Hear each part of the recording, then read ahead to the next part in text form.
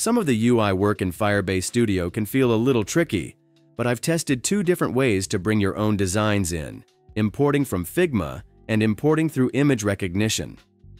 These aren't perfect solutions yet, but the tools keep getting better, so instead of hitting dislike, drop me a comment if you find something new that works even better. Let's start with Figma. The Firebase Studio docs mention that when starting with an existing project, you can import from Figma using the builder.io plugin.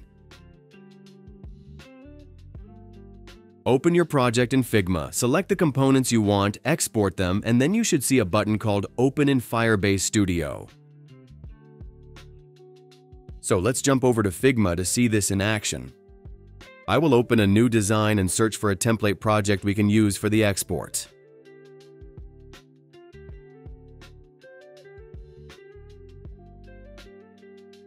That looks like enough for us to export.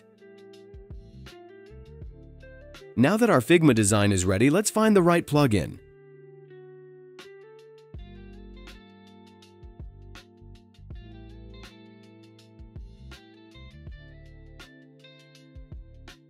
At this stage, we need to select the layers to export. I'll click the entire design. It found 18 components in the selection, so I'll click Smart Export. Now, according to the docs, there should be an Open in Firebase Studio button, but it doesn't show up. I'm not sure why, maybe the feature is outdated. The workaround is to build the design in builder.io and then import it from GitHub into Firebase Studio. That same process works with any UI design tool that can export to a web framework. The export process copied the design to the clipboard, so let's navigate to builder.io. I'll type the prompt, make a landing page, and then paste the Figma design into the prompt box. There are 4 framework options, but since Next.js isn't available, we'll just stick with the default value.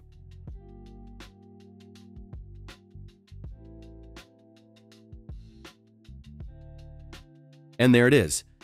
Now click Create Repo. This might ask you to log in or authorize, but since I'm already logged into GitHub, it is a quick step for me.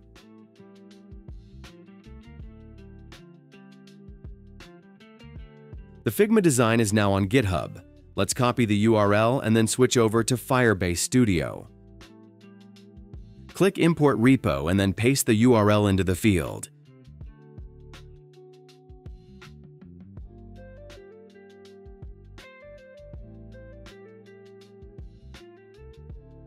You will need to authorize Visual Studio Code to log into your GitHub account.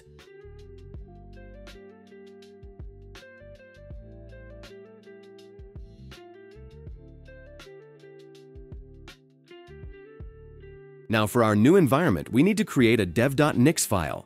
So click Yes to generate a default IDX file. Then click Take Me There.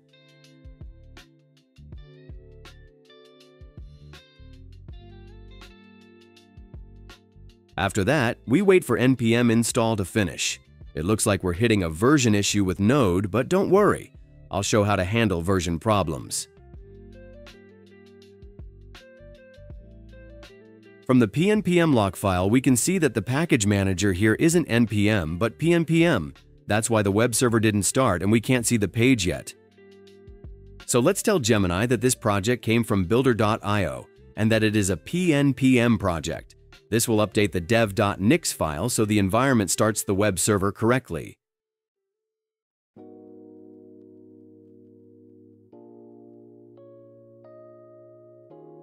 That looks good. I'll click Rebuild Environment. Now we get a notification about multiple lock files. I'll copy that error into Gemini and it should delete the npm lock file.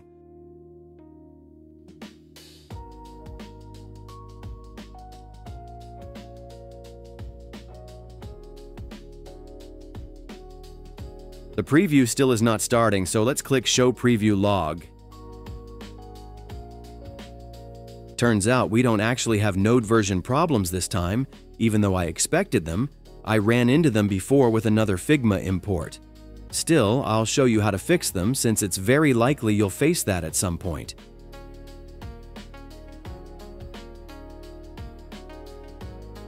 If you need to change the major Node version, you can edit the Node package here. If you need to update the minor version, you can set the channel to a later release, like stable 24.11 or 25.5. Now let's figure out why the preview is not showing up. The command that starts the web server clearly tells the port parameter to be 9002, but the web server is actually executing on port 8080. I've hit this before. It comes down to the double dash in the parameter. For some reason, newer node versions ignore everything after the double dash, even though older versions didn't. That's something the Firebase team should probably look into. The last time I got this working, I simply removed the double dash, so let's try that again. And there's our Figma design live on the page. From here, we can keep building. For example, I'll ask Gemini to create a pricing page.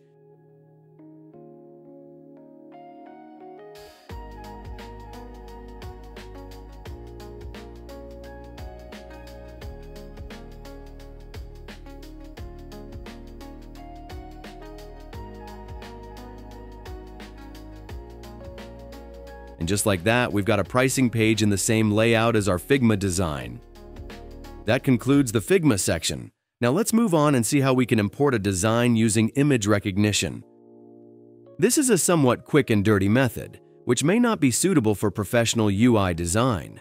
To make it cleaner, I'll also show you how to correctly import images so you can get the right background, for example. Here's our new landing page.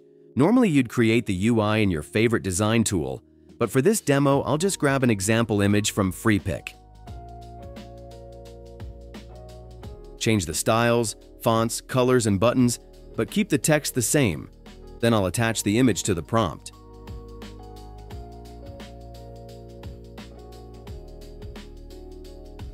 Here's the generated page, and it doesn't look quite like the layout we were going for just yet, but that's okay because we can definitely polish it up. To change that background image, we'll need to switch over to the code view. First, create a folder called Public. Then, upload the background you need for the page into that folder.